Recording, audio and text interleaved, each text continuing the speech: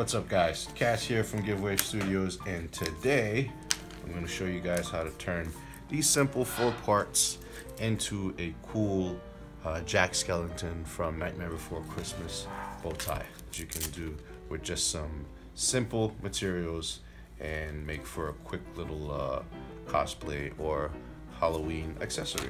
Alright, let's get into it. So first thing we're going to do is start working on our smaller pieces. So if you have some tape, and then put the sticky side up, grab a piece, stick it down to the table with the opposite side. So what we're doing now basically is making a little strip that's going to hold these pieces while we heat them up, all right? And make sure that these pieces are opposite each other, right? So they're facing like this. That way, when they go onto the head, they go in that direction. So we're going to heat these from the surface here, and we're going to grab the head, stick it to our paper. That way it doesn't move while we heat it up. So grab your heat gun, heat this up for about 30 seconds, and then I'll catch it. All right, with our parts nice and heated, we're gonna start with your ears, okay? What we're gonna do is gonna put a little bit of a curve inside of them.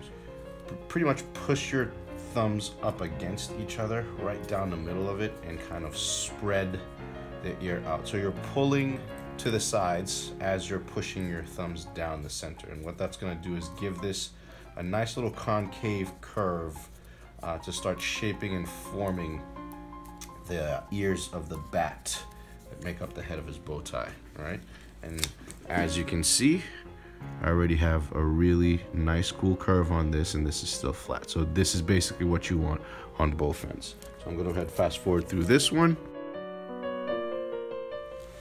Now that that's done, we have the curve on both of our ears looking really good.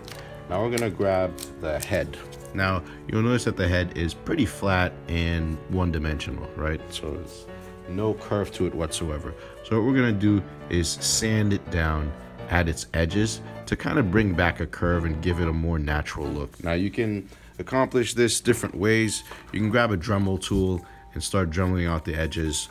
You can even make yourself a little sanding stick. I'll have a link on Evil Ted's video on how he makes these. They're pretty simple to sand down the edges. I'm gonna use some of the tools that I have in the shop for time's sake, but the process is the same. So I'll take you guys with me and fast forward.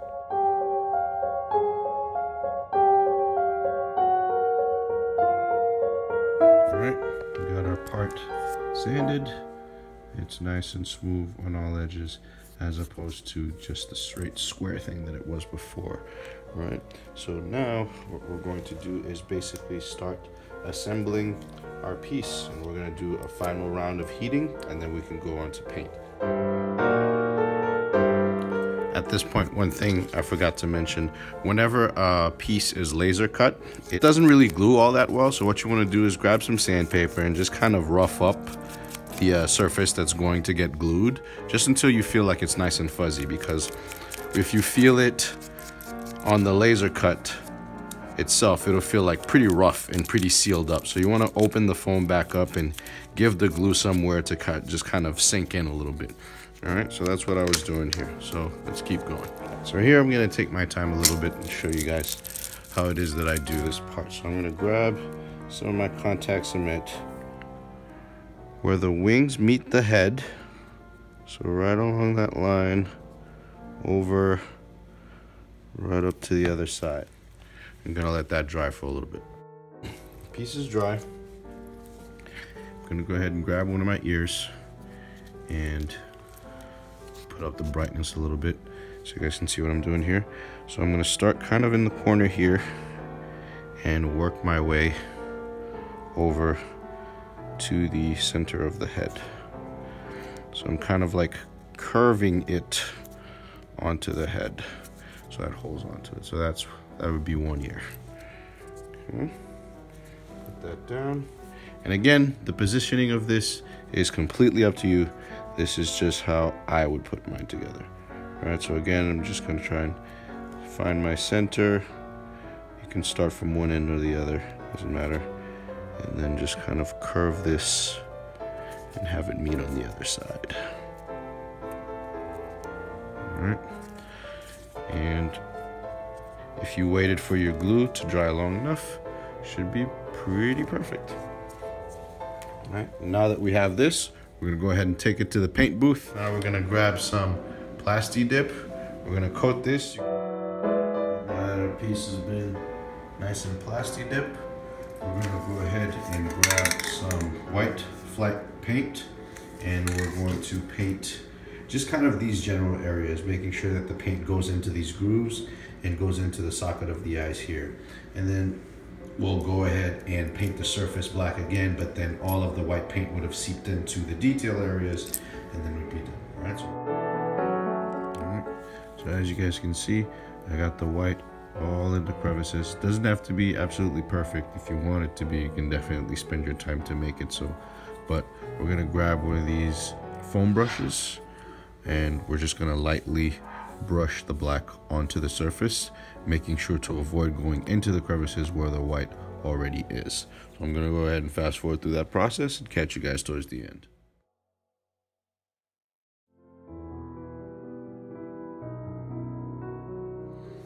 So this is my first coat.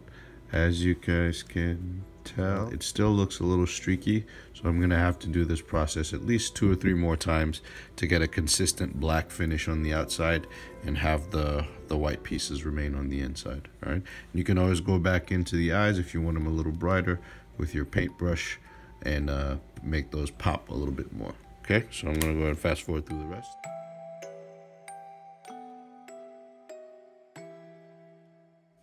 All right, guys, we're done painting. Everything looks nice and shiny. We're gonna go ahead and figure out how we're going to make this into a bow tie. Now, I have some elastic waistband. This is about, I believe it's a little bit, yeah, it's like 3/4 of an inch thick. You could go with something a little slimmer. This is just what I had laying around. You're gonna measure around your neck with a little bit of an overlap, as you can see, so that the Velcro here makes contact. That way you can tie it all the way around. Now, it doesn't have to be Velcro. Again, this is completely up to you how you want to attach this. There's a myriad of other things that you can do, but I'm just covering the basics, and you guys can take care of the creativity after that. So luckily enough, I already measured this, so I know that this is basically my measurement for my neck. So I'm gonna use this one that I have here already for reference. You guys can go ahead and tie it around your necks to see what works. I'm gonna cut that out. Now grab the scrap piece of foam that came with your kit, right, and then you attach this here, and then you run your elastic waistband through this. Okay, so I'm gonna go ahead and put some glue on my edges here, top and bottom, spread that out, and I'm gonna go ahead and do the same on the back of the head of my bat, right here, and right about here. Actually, 2 spots, which I think is glue. And then while I wait for this to dry, I can go ahead and apply my Velcro. I'll do one side first. And then so you also, if you have a lighter with you, it's a good idea to just kind of burn the edges so that the string doesn't fray. So that's that. Go ahead and apply this in, like so. Alright, good. This should be dry now. Go ahead and put this, but you're gonna have to get your own elastic waistband because everyone's neck size is different. Alrighty.